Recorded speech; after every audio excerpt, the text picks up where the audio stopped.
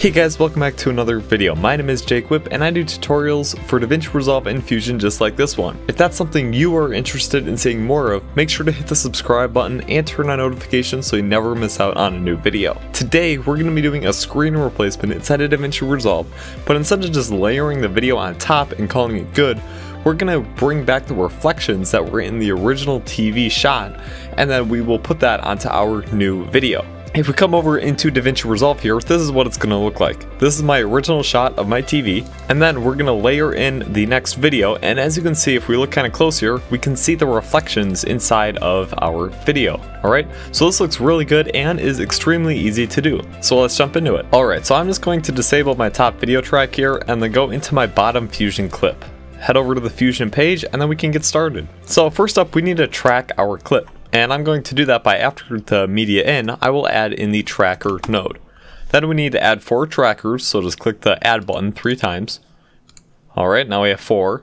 And then what I'll do is I'll just position these at each of the corners of my TV here. And once you get them in the right spot, head over to the adaptive mode and set it to best match. And once you've done that, just hit track forward and let it do its thing. Alright, there we go. We now have our tracks completed. And if we just scrub through our clip, as you can see, they stay pinned onto the corners of the TV, which is exactly what we want. So next up, let's add in the corner positioner node. Okay, and we'll come up to the top left position, connect that to the tracker 1 path position. So that should pin it to the top left of our TV, and we'll do that for the next position. So bottom left, that's going to be tracker 4.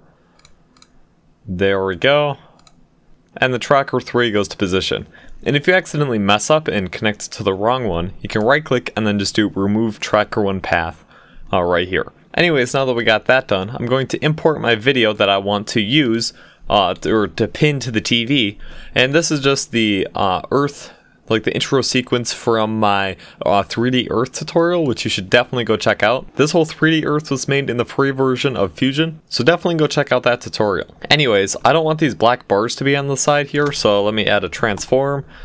I'll view that, and I can just scale it up until those are no longer visible. Anyways, I'll take that into the corner positioner, and then I will merge this up after the tracker. And now we have the Earth being pinned to the TV. But there are some black bars on the screen that I built in, alright, the letterbox effect. And I don't want that, so after this media in, I'm going to add the transform. And I'll scale it up. But as you can see, that's just going to be scaling the whole thing up and wrecking the position. So let's add a rectangle mask and put this into the transform node. And set the rectangle to be a width of 1 and a height of 1. Alright, and that will make it so that it won't extend past the edges of the screen. So I can scale this up then till about right there. Let's do 1.5.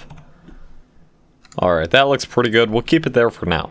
So now after this transform node, you'd want to go through it and put in any color correction that you want just to get it so it kind of matches. What I want to do is add in the grain, and I will bring the power down a little bit.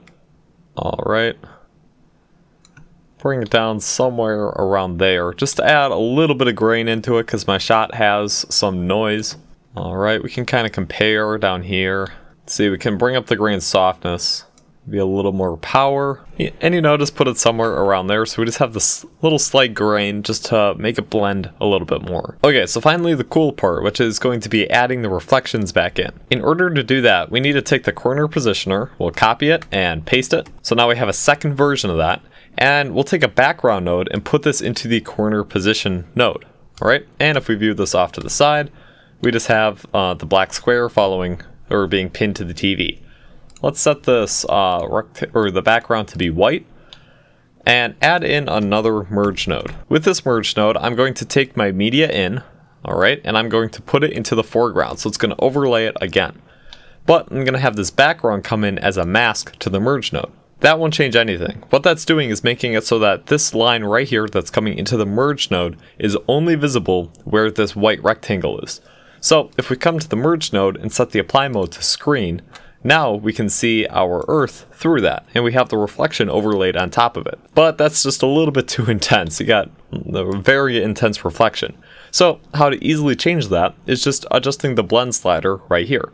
So we can bring this down to, let's say, about 0.4, 0.35, somewhere in there. And now we just have a slight reflection in the background. Well, that's going to be it for this effect. If you guys found this useful in any way, make sure to leave a like and also drop a comment down below letting me know if you guys have any questions or any tutorial suggestions for the future. Make sure to subscribe and turn on notifications so you never miss out on those. And if you want to support the channel even further, you can do so by hitting the join button to the left of the subscribe button. With all that being said, I'll see you guys next time for another video.